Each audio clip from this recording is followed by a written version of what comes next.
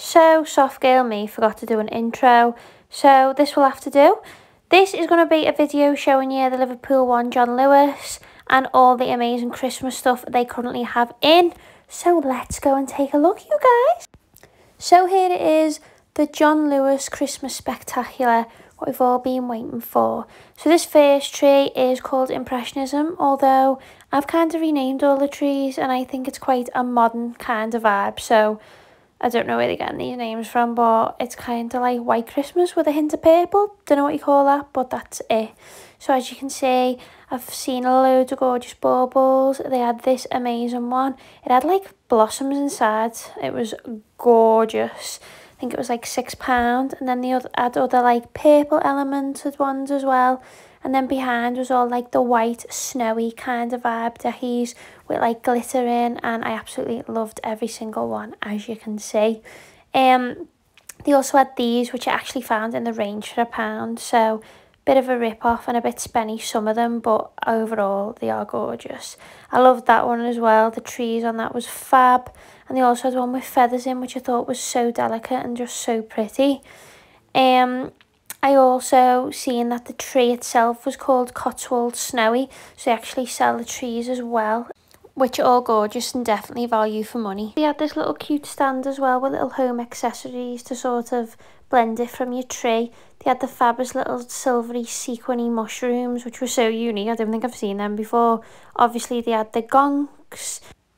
And then round here there was more accessories, including this fabulous like woodlandy star, which I thought was gorgeous. Silver apples, very Snow White, well modern Snow White. They had little berries, angels. So next was quite a loud tree. It was called the Bloomsbury. It was quite a vintage, oldie worldy kind of style. They had like an old lamp and a typewriter, which I thought was so cute. I wish they were more modern because I'd make like an interior design tree or something like that. Look at that shit, that's gorge. But yeah, it was so bright and quirky and I absolutely loved it. So behind it they have the baubles, and I love the way they've merged it where they show you the tree and then have a little stand with the baubles behind. I think it's so clever for you to buy. But to be fair, John Lewis are good with stuff like that. So this is like a burnt orange bauble. They were so good quality, like you can tell the quality of baubles from John Lewis, even though they are a bit more expensive, they're kind of worth it.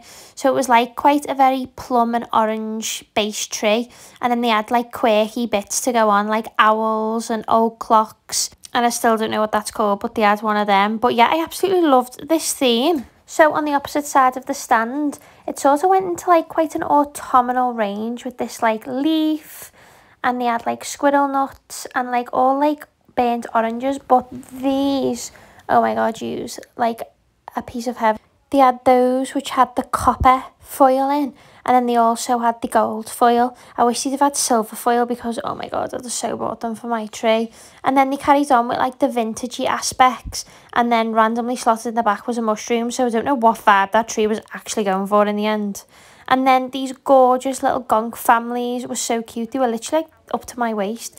And then they carried on with the autumnal owls and more mushrooms and all sorts. So I feel like they tried to go for an autumn tree, but it just didn't work out for them. And then they had these weirdly textured reindeers and bears. They've also gone for like an oriental tree this year, which they called the Art of Japan, but I'd just called it an oriental tree, with like apples on, mushrooms, koi fish and all things like that. And then they just added random vintage poinsettias. I wasn't sure on the whole vibe, but it looked cute with the whole Japanese teapot. So obviously they have the little racks with the baubles in, and this is a poinsettia, again going from like traditional to these. Like, I just don't know whether I'm coming or going. They had this, I think that's called a Japanese crane or something like that. I've probably made that up. And then they had sushi and apples. Like, honestly, John Lewis, I didn't know what you were doing. And then on the back here, again, traditional with like berry picks, which would be fab for like wreaths and stuff like that. I think they're great. And of course, poinsettias. And then along the back wall, they had the most unexciting range of stockings, I'm not going to lie. I'm usually really impressed, but not this year. So next up was the Renaissance tree, although I think it's more of a glitzy glam girly. That lovely little bug was cute as well. And like they had Cinderella carts, it was all very glitzy, glam, pinks, gold, you name it, sparkle, haven. And I loved the way they used these like gold leafed garlands and hashed them through. I thought that was gorgeous. A lot of people are doing that. And look at that pink apple, so cute. And then obviously at the back they had like all the little bits that you can get to accessorise the tree. Although to be honest with you, I did think it was quite empty. I think everyone was kind of in panic mode for lockdown, so sort of went and hectically bought as many decorations as they could. But as you can see, there's some fab ones, and this was just delightful. It was like feathers, but with like gold pearls on the end, and oh my god, it was gorgeous. I wish they'd have had it in white, I really do. It would have been right up my street. To be fair though, the girly theme has been so popular in every store I've seemed to see this year, so it's kind of a popular one. I also love them. They were what they used in the tree, and I actually got silver ones of those in work last year and put them in my tree. This is the pop art tree, although I renamed it the quirky tree because it's so quirky, and I feel like my Christmas guilty pleasure is actually these quirky random trees. I think they're so fun. So they had like an art palette, they had a digger, they had the balloon dogs, which by the way, I really want one, but I don't know where to go. There's a crayon box, there's like neon lights dotted all over it. Like, isn't that just the funnest, like randomest thing? I feel like I could get away with having one of them in my future house, just like kind of hidden. I always think the buyers must just have so much fun. Look at them just like selecting the most randomest things. I'd have a ball. Look at the green dinosaurs, and there's microphones, unicorns, balloon dogs, and that one's the pink one, and I know they have them in different colours. They had Lulu Guinness lips. Now that is like designer central. A spaceship, modern 2020 Santa on his Segway, because that's how he rolls these days. I absolutely love it. Glass ornaments seem popular as well. They had a glass blue dinosaur, and they also had a glass pink one as well, which looked like it had feathers in, but it was actually cracked glass. It was mad. They had this cute little Santa, which I was debating on getting actually for my candy cane tree. Round the other side, the quirkiness continues. They just had everything so bright and beautiful. That ho ho ho cloud was a bit more me for my white Christmas tree. The microphones, the globes, which she actually had gorgeous ones in my work, by the way. They were like quite vintagey, the very men's den, or a cute gift for a world traveller. Then they had these fab rainbows, which I think is so fitting for this year, where, you know, 2020 supporting the NHS. But I think the ones in Matalan, they're actually donating money from your purchase of rainbows, so I definitely would recommend getting them from there if that is still the case.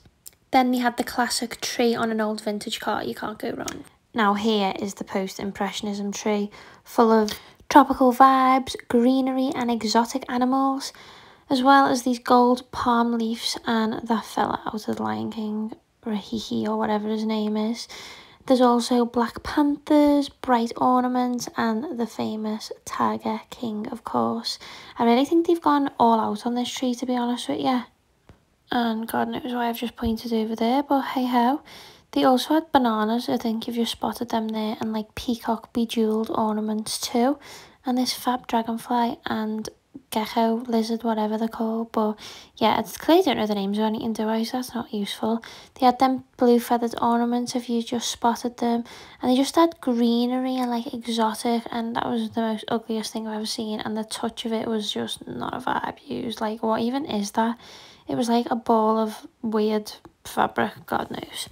Anyway, this is that gecko lizard. I think the other thing was a frog. So why don't I know the names of anything, including Joe Exotic's famous tiger? And then they had these fab little peacock angels on the end, which were quite quirky, followed by exotic fruits such as bananas, avocado, my favourite, and pineapples. So that was really cute. And that guava thing as well. I think they put this elephant balloon dog there by accident, but hey ho. And here is like a botanical 2020 ornament just wrapped in one. It was just so fab. So the tree, I can't say properly, is called the Art Nouveau tree. This is basically like architecture and jewelled artistic champagne golds, all stuff like that. Like, that is just the vibe. Now, I absolutely love this, and do you know what? It's been such a popular theme this year with the black and the gold, and black and gold baubles have been like so difficult to get. Like, so many people have done like DIYs just to be able to have black baubles. So 2021 best deliver. Now the blue they've added there, as you can see, was just so fab. It's like a proper jewel blue, and that against the black and gold, and the gold tree is just wow, it's just so fab.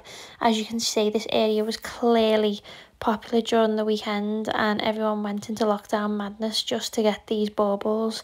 I love that one as well. I've just pointed to it. Was like black and gold leopard print and a champagne flute with gold glitter in. Also, I've seen so many people on Instagram get these who've been engaged this year, which was obviously lovely to come out of lockdown to people being engaged, and to put like a little memento like that on your tree, or the champagne bottles is such a good idea. Then we had like Oriental fans again. Like, what is John Lewis's problem with them Oriental pieces? I don't know. Then the first snow globe I'd seen was this like gold peacocked one, which was quite fab, but for £25. No thank you. Then obviously the gorgeous jewel blues, like what a like magnificent colour that is, like it's just so fab. Then obviously I'd seen them in white previously and more blue. So here's a few of the crackers which I thought was so cute that John Lewis have got. £25 though, spenny. Spenny, but you know what, you may as well go all out on the fancy schmancy ones, especially when you'll only be having 6 people around max for Christmas anyway, and coincidentally you only get 6 crackers in them anyway. So obviously I needed to know what was in these crackers for £25, and to my disappointment, absolute crap. Like, what even are they, please? Oh my god, I love these little setups they've done. These are merged to perfection. They've got all the themes they've gone for. A gorgeous wreath garland setup and the tree they've done. Not a fan of that koala, but apart from that, and they've put all like little homeware accessories with them, which is gorge. And they've got this art one, I can't pronounce that second name, and I swear I'm not going to. And then they've got this quirky tree that is brilliant, like pop art one. I absolutely love that. You just put toys in it as well, which is such a good idea. And then all that, and then is like the traditionally Japani corner, which is just stunning. And this white Christmas tree is just stunning. And here's this one, which is very girly, Renaissance. How pretty is that? I should have actually just said that I've come to the Trafford Centre John Lewis one, and I'm just going to add these on at the end. The Centre one is actually so fab. The merchant is so much better than the one in Liverpool, I think. I think it's gorgeous. So yeah, I'm going to end the video there. Hope you enjoyed the John Lewis tour. You will be able to shop online, so as I say, I'll leave as many links as I can below. So I hope you enjoyed it. I will see you on my next video, which will probably be another festive one, so I'll see you later. Bye. And you thought that was going to be the end of the video. So I just wanted to show you this fab write-up in the Echo about John Lewis's Christmas shop in Liverpool that I've actually just showed you. My photographs actually got used in this article, which I was over the moon with, to showcase actually John Lewis's 2020 Christmas collection. So these are obviously all the photos, as you can see, but I'll actually leave the link in the description box below so you can have a read. It's so good, and I can't thank the Echo enough for giving me the opportunity to actually feature in it. It was just such a fab opportunity, and I was really over the moon. Like, I take so much pride in doing my videos, taking my photos for my Instagram, so yeah, I'm just made up. Make sure you give it a read, as I say, the link is below.